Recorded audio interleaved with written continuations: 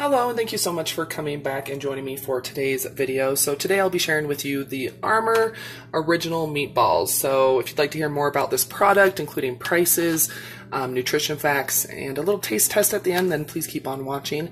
Just so you know, I do upload a daily video here on this channel. It's all about budget food, so it could be recipes, a already prepared frozen dish. Just really does depend on the day of the week, so make sure that you do subscribe, hit that notification bell, and turn it on to all, so that way you are notified when I upload.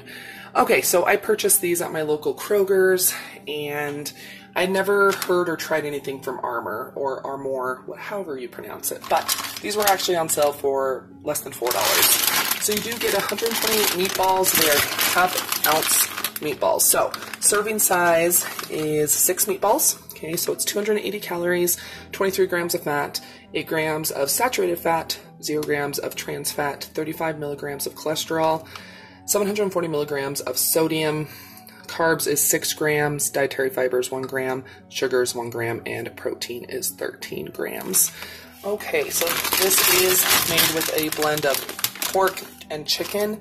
So if you do eat halal or kosher, then obviously you can't do this because it does have pork in it. But anyway, we're gonna go ahead and give these a go. As you can see, we've already tried them, but I wanted to share it with you guys. So let's go ahead and get this done.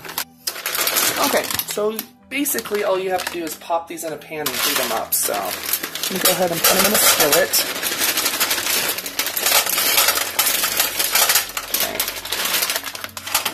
Make sure they're all like flat on the pan. I'm going to turn these on, I'd say about medium. We're just going to heat them through. Okay. Woo!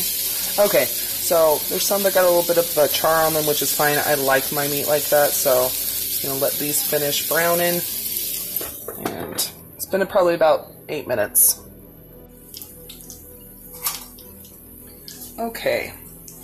So I'm going to go ahead and give one of these a go, which I already know how they are.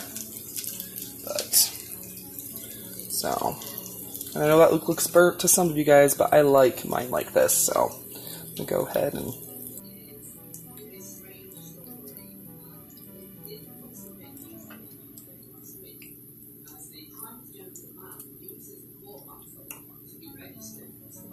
heck yeah.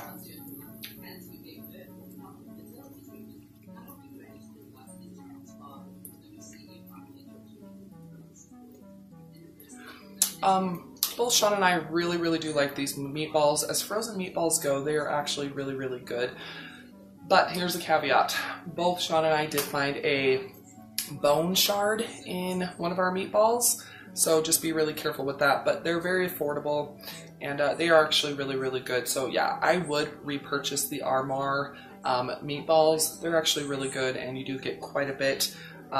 So yeah, I do like them, and I do think that they are pretty decent. They are high in sodium and fat and saturated fat and cholesterol, so they're not super great for you, but if you're running out of time or if you just need a quick and easy cheat meal, they are there for you. But anyway, I hope you enjoyed today's video. If you did, please go ahead and give it a thumbs up and share it.